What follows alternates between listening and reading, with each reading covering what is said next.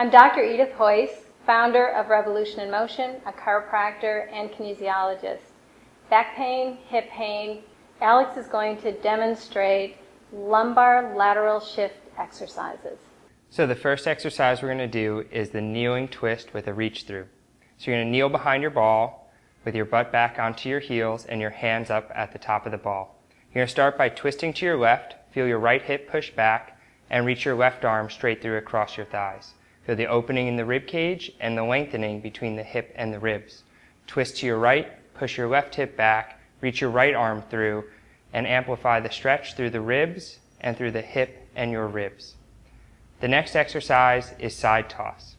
Stand with the ball at your side and come down onto your left hip.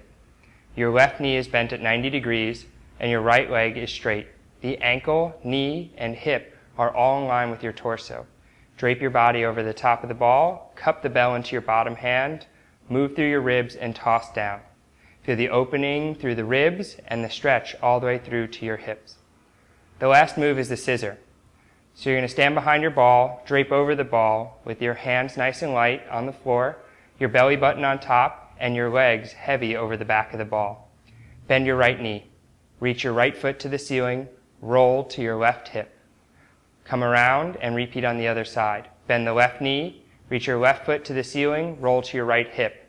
Once you're on your hip, reach the top foot to your opposite elbow, and you'll feel the shoulder blades slide in towards your spine, the ribs open, the hip flexor open, and you'll feel how much length you can create and keep in your spine even as you arch your back. I'm Dr. Edythe Heus with Alex Kalinkos of Revolution in Motion. We're quite certain that these exercises will help relieve your back, hip pain, or any of the imbalances in your spine.